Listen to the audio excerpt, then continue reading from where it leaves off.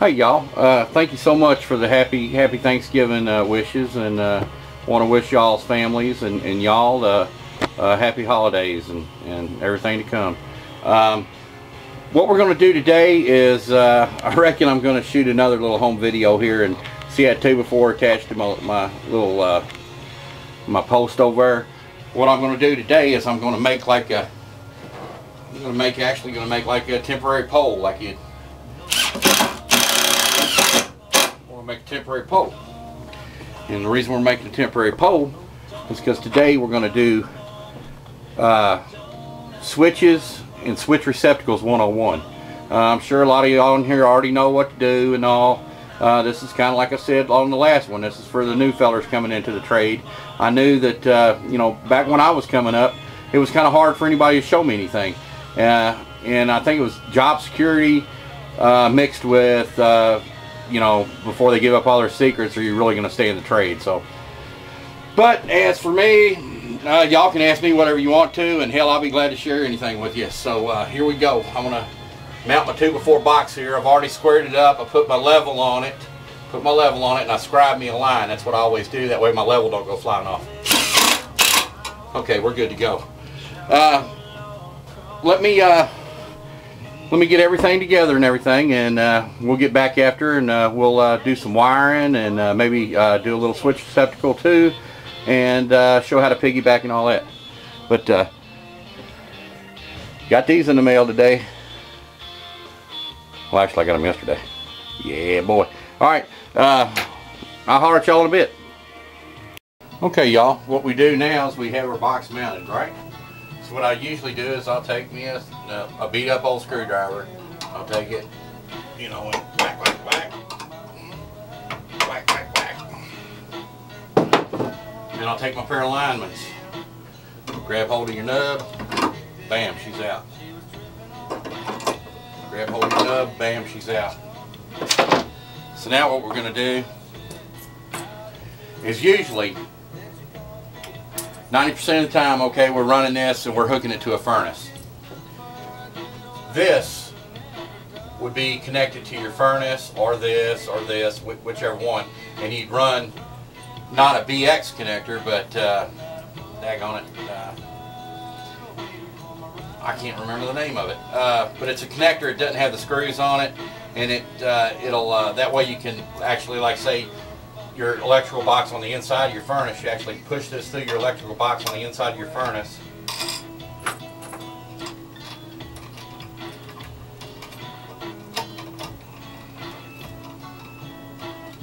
And, you know, then you tighten it up, and this way it's going to be mounted to your furnace.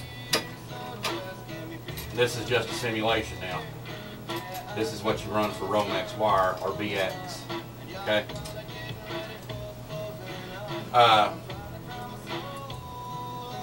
course, I'm missing my connector in here.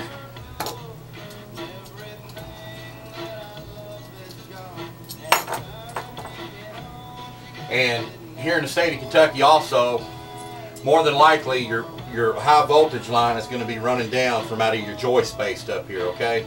You know, and it's, so, you know, kids can't get their hands in it and whatnot. So it would usually be a piece of BX coming to the top, you know, to give you your high voltage feed out of your panel box, which is probably going to be a 15 amp breaker, or a piece of conduit, okay? But this is just a simulation, like I said, so we're going to actually, you know, run some wire in here and, you know, wire it up, okay? Okay, y'all, here's the real deal. This is what I was talking about coming out of your joist. You know, I've got a junction box up here. There's my, what is that, 14.2.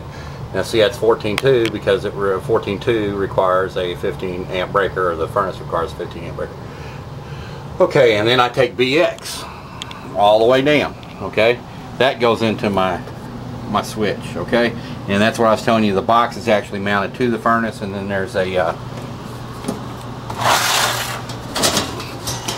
you know, here's your electrical box right here for your furnace and for your switch, and that little fitting goes inside there, and that way it keeps your wire from getting cut and whatnot. So anyway, so like I said, that's just a simulation we're doing in here, and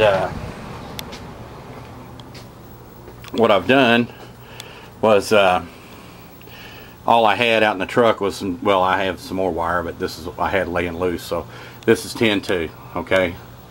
10-2, you run a 20 amp breaker on that. Alright, well, let's just do it. A 14-2 is what I usually run on the furnaces. That requires a 15 amp breaker. A 20 amp breaker requires 12-2 wire. A 30 amp breaker is 10-2 wire, and a 40 amp breaker is 8-2 wire. They call it 10-2, 8-2, whatnot, because they're including these two wires right here. They're including these two wires here. Your hot and your neutral. They never include the ground, okay? Unless they specify the ground, okay? That's why they call it 10-2. But anyway, what I've done was, this is going to represent my furnace. And furnace is your load, okay? Voltage is your line, okay? And that's like whenever you go to do a disconnect box outside, it'll say line and load on it. So now you know which one's what, okay? This is your load, your furnace, your appliance. The voltage coming in, feeding your appliance, is your line, okay? Alright, well, let me get some stuff tied together here, and we'll get right back after it. Okay, y'all, we got her wired up here. Piece of cake, like I said, I'm sure y'all have seen this before. Heck, it's running a regular furnace switch. It's like running a light switch. Like we said, we got our voltage, our line coming in. You always do it with my switch off, and you want to make sure, you know, you can see the lettering, you know, and it always goes down here on the bottom. This is what's going to be powering it. We have the furnace here, which is the load, and this light will be representing the furnace, okay? I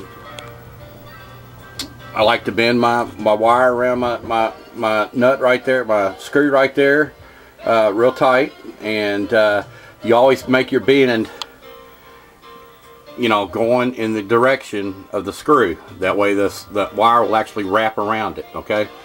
On a switch, you just tie your two neutrals together, and what I do here is I piggyback my ground wires, okay? And that's what I do. And usually it's going to be the yellow wire, and that's not these reds going in there, for the simple fact that you know, this is 10-2 wire and such. But anyway, let's button it down and let's see if we don't get a spark. Alright, yeah, y'all, one other quick tip. I like to take electrical tape and wrap it around my lugs there. See what I'm doing there? And that way you don't have any possibility of that thing grounding out up against your box. Okay, y'all, let's see if our temporary switch here works. We're going hot. Okay, there we go. That's your furnace. Wop. On, off, on, off.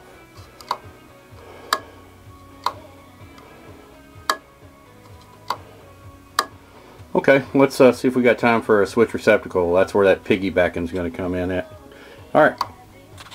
Okay, y'all, I got her wired up. I've got my voltage line, my line leading in, and like I said, I like to run my switch receptacles where I always have my receptacle hot, for the simple fact that a lot of times you'll come into a basement or whatnot, and you don't have a plug or anything to plug into. And even with this, you know, you want to kill your furnace, you'd still like to be able to run a light. Now you ain't got to string out 5,000 foot of cord. You got a hot receptacle right there. So what I do is I'll take my line in, which is my high voltage, and I take it down to this this terminal here. Okay, and then I always screw this terminal in, so I don't want it grounding out against my box or anything.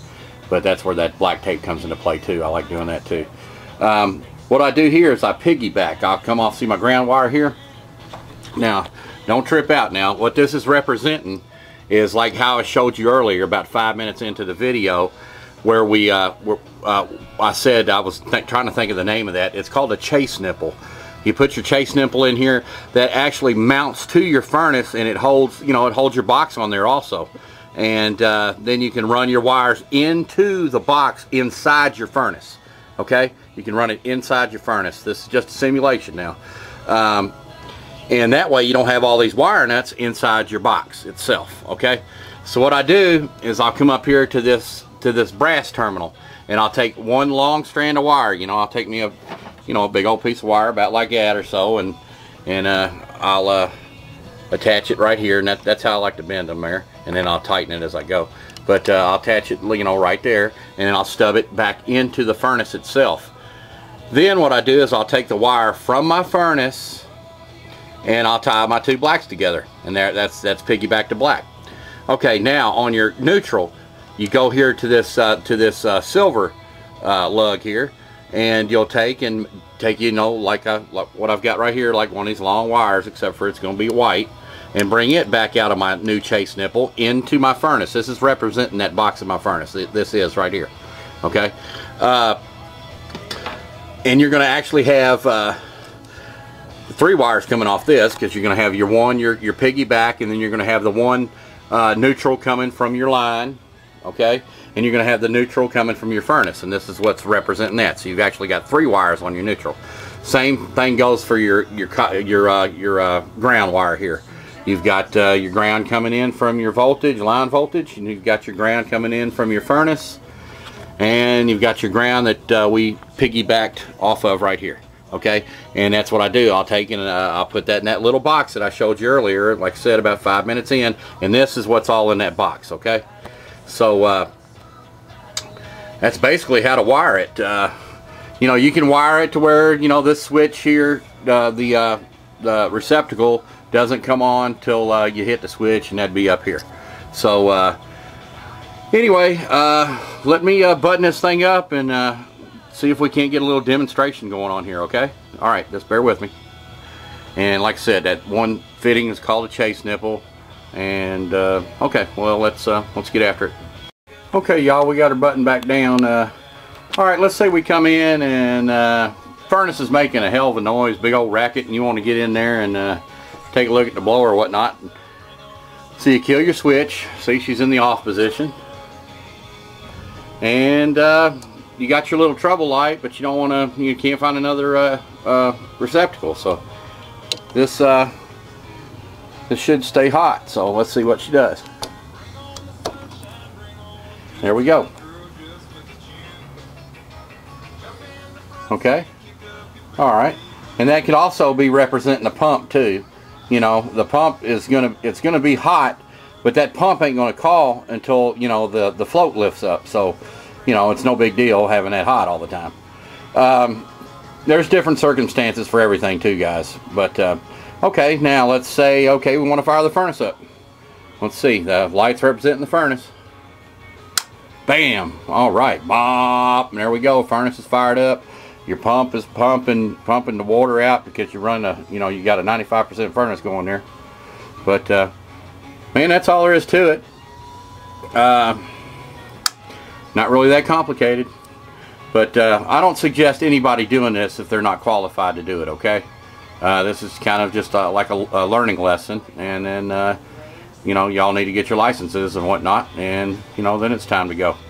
But let me clarify too, when I was saying 10-2 wire, the 2 portion of it means the 2 wires, the